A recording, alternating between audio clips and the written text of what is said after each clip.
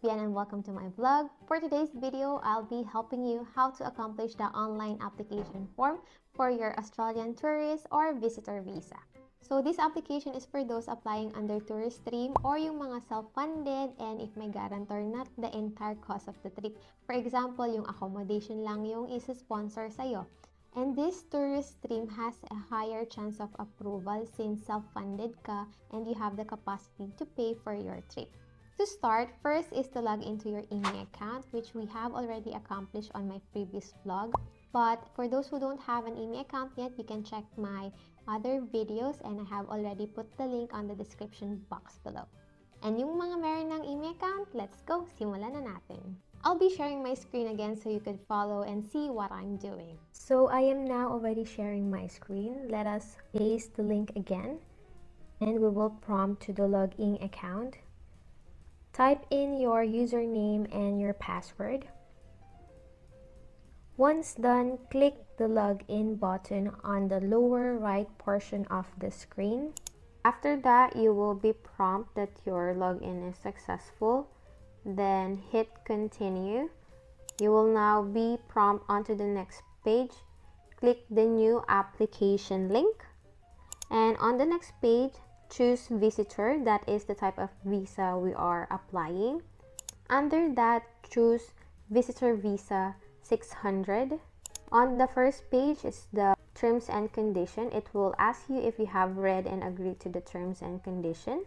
You can read it thoroughly. For the meantime, we can just choose yes and then hit the next button. On the next page, you will be asked for your current location, whether outside or inside Australia. Just click yes since this tutorial is for someone who haven't been to Australia yet. Under that, you have to choose your current location. Let's choose Philippines. And for legal status, choose citizen. For the purpose of stay, select the tourist stream since that is our purpose, tourism and family visit. On the text box, give details of the significant dates that you will need to be in Australia. So let me type visit family on September 30, 2023 to attend birthday of uncle until October 10, 2023. Under group processing, let's choose no since we are an individual applicant. While under the special category, also choose no, then click the next button. On the next page, you will have to input your details. Please be ready with your passport and other ID that you might need, like the national ID.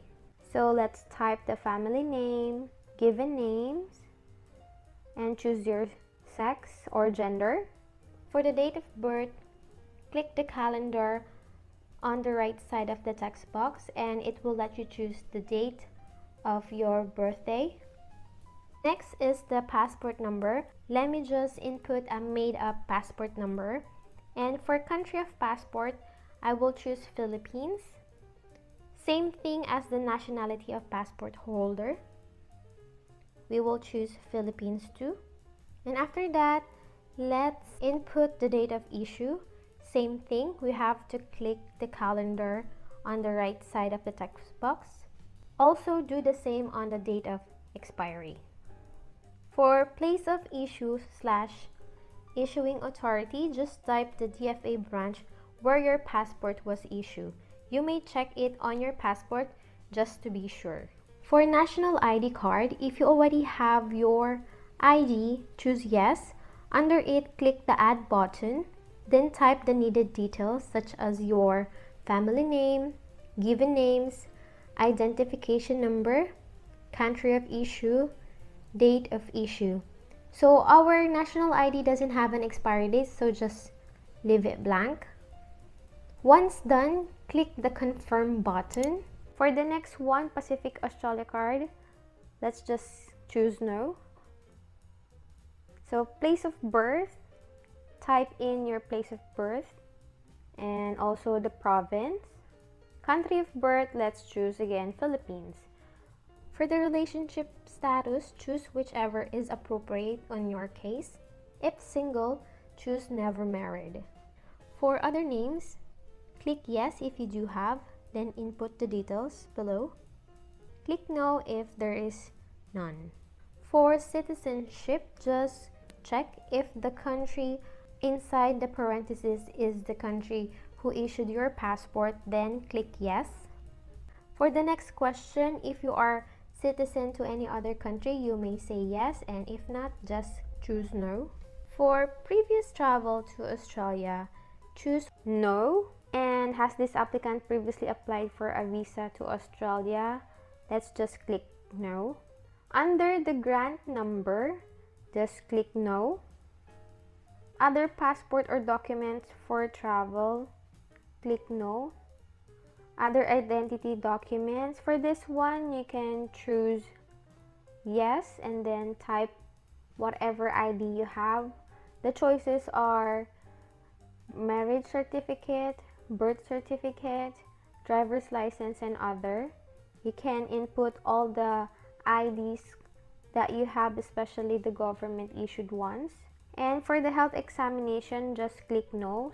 Once done, hit the next button, critical data information. For this page, all you have to do is to check and confirm if the details are correct. And if they match, then you can just click the yes button and click next. We will now go to the next page, travel companions.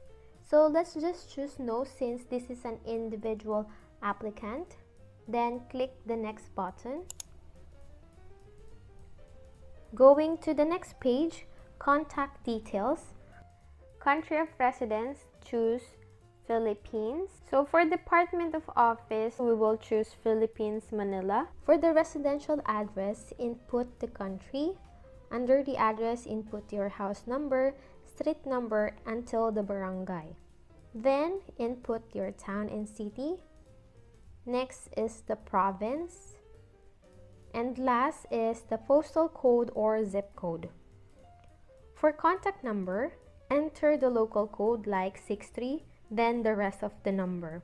You can input one contact number and leave the rest blank. For postal address or mailing address, just click yes if same as the residential. If not, provide another mailing address. Under email address, this is auto-generated through the email address you use to create the email account. So let's just click the next button. For the next page, authorize recipient. Since this is again a DIY visa application, let's click no. It means that you will be the one to receive all the correspondence coming from the Australian immigration.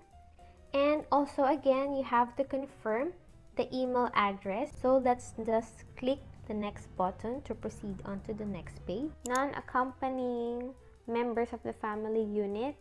So for this page, all you have to do is input all the details of your family member not going to Australia. Choose yes. You can input the name of your parents, uncle, grandparents, cousins. But for me, you can just input all your first degree family members. Then click the add button. Choose the relationship that you will input. For example, parent. And then their family name, given names, sex, date of birth, and country of birth. After that, click the confirm button. I will just only add one family member. You may go back to it after we're done here. So I will be clicking the next button. On the next page, entry to Australia. So if you're planning to enter Australia on more than one occasion, you may choose yes. And if not, just choose no. For me, I will choose yes. Then you have to choose the length of stay in Australia. You can choose up to 3 months, 6 months, or 12 months. Just to be safe, let me choose the 3 months only. Then for the planned arrival date, choose when is your plan to arrive in Australia. And on to the next planned final departure date. If you are planning to enter Australia for multiple times, choose the last or final date that you will leave Australia. So if you already know when you're planning to return to Australia, just click the add button and then choose the date of your second arrival and your departure date. Then give the reason why are you coming back to Australia. I will input, I will come back to Australia to spend Christmas holiday with my family, and click the confirm button after.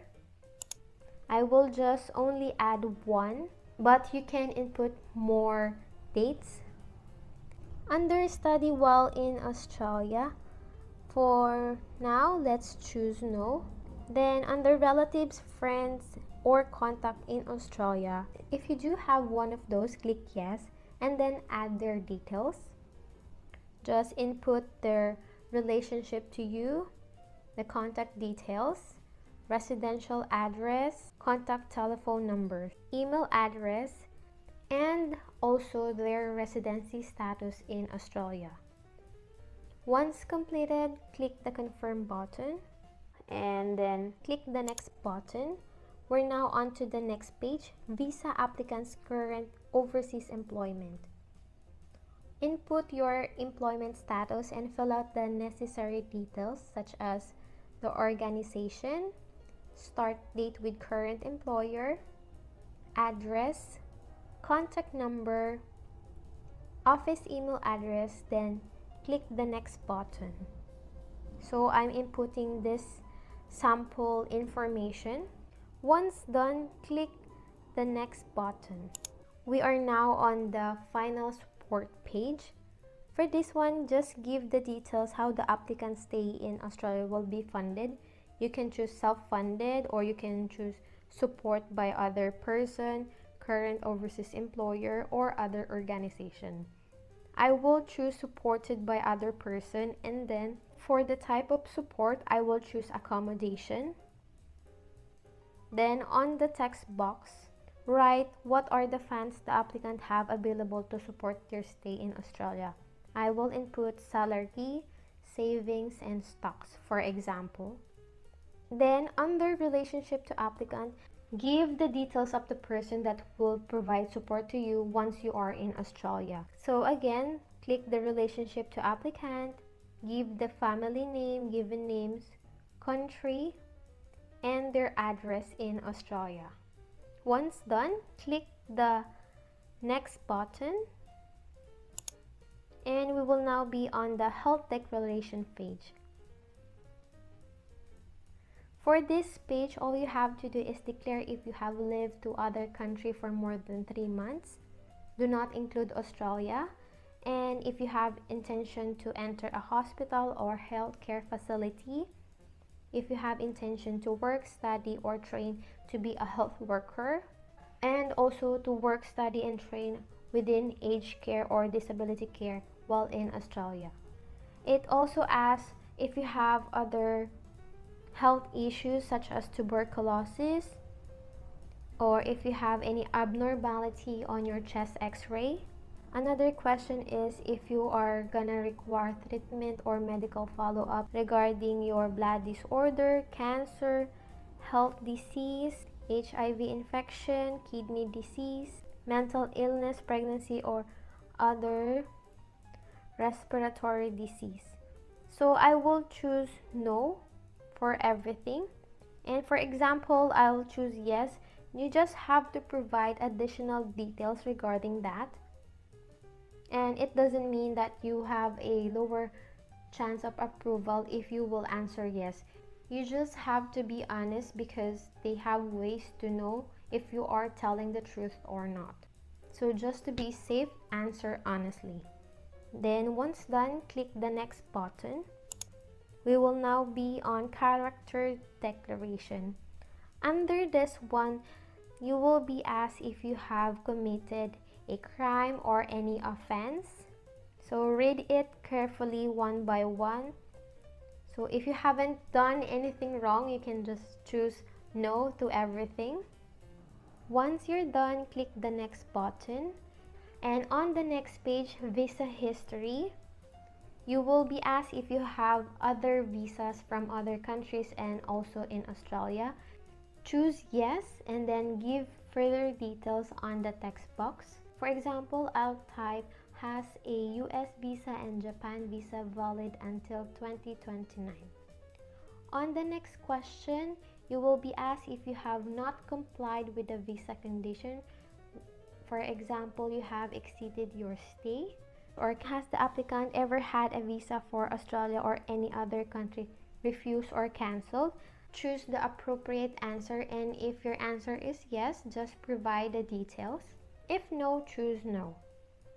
Once done, click the next button. We will now be on the page under declarations. So for this page, they are just making sure if you have understood all the terms and conditions, especially when it comes to visa, and if you have provided the complete and correct information. In addition, they want you to commit that you agree not to study or train for more than 3 months, because you are allowed to study in Australia for a maximum of 3 months under a visitor visa. Beyond that, you have to apply for a student visa. So for this page, what we have to choose is yes for all, and then click the next button. We will now go to the review page. All the information you input on the previous page and your answer to the questions will be here. So you have to review it carefully, check the spellings if they are correct, and also all the dates, because if there is one incorrect information, it will affect your visit to Australia. You might be refused to enter the country. So double check if you have, triple check all the information that is needed. If there is an error and you have to correct your answer, just go back to the previous page. If none, click the next button and you will be directed to the attached documents. On this page, you have to upload the required documents to support your visa application. You can also input recommended documents. Under the required documents are their travel documents, national ID if you have chosen yes, and evidence of applicant's previous travel. You can input here your passport, entry stamp, visas. Under the recommended documents, it's better if you could upload at least one for each. For example, for the family composition form, after you're done, you can attach it here. For evidence of planned tourism activities in Australia, you may create a sample itinerary of what you will do while in Australia. Under evidence of financial status and funding for visit, you could upload bank statement, credit card statement, life insurance statements, and other funding sources that you could provide. For invitation from family, friends, or organization, you can attach a letter of invitation. And under this, you could also add a cover letter to make your application stronger. You could elaborate what your intention in going to Australia and that you have funding to support your stay and you will not overstay since you have other commitments in your home country or the Philippines. For evidence of current employment or self-employment, you could attach your COE and also again ITR, payslip, and for self-employment, all the supporting documents that will prove that you are self-employed. You could attach a maximum of 60 files. I will attach a file on each required document and then hit the next button. So you will be prompted to submit application page. If you are ready to submit, click submit now. If not, just click the go to my account so that you can review again or attach additional documents. For the meantime, I will show you what it looks like if you click the submit now button.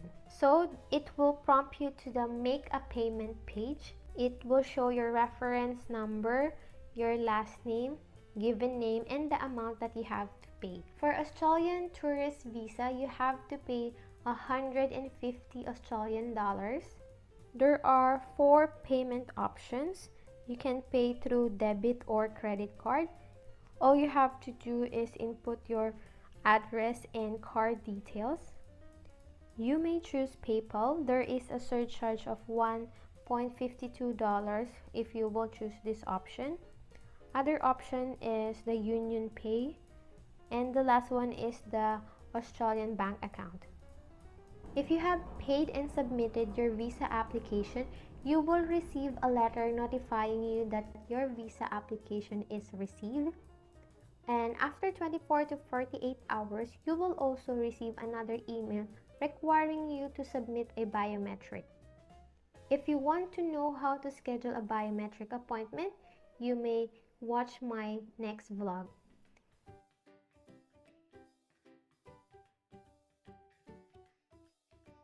And we're done! You have already completed the online application form. All you have to do now is to upload your primary requirements, supporting documents, and pay the visa fee. Once you have lodged your visa application, you will receive an email 24 to 48 hours after that requiring you to submit a biometric. It's the finger scan and facial photograph. I have already uploaded another video regarding that, so you could schedule an appointment for your biometric collection. I hope this video helped. Don't forget to like and share this to your family and friends who has plans to go to Australia. And also, don't forget to subscribe to my YouTube channel to be notified for another visa application tutorial. Have a nice day, everyone! See you later, Chingu! Bye-bye!